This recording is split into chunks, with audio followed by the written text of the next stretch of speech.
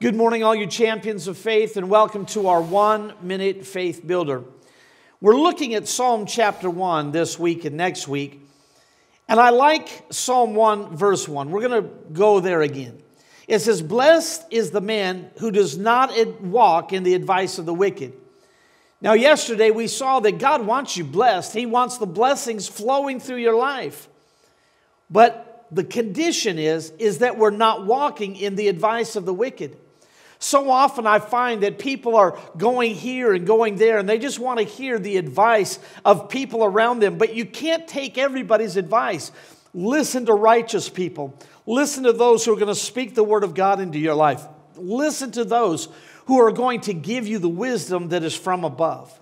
If you do that, then you meet this first condition for God's blessings. Amen? Well, God bless you and have a faith-filled day.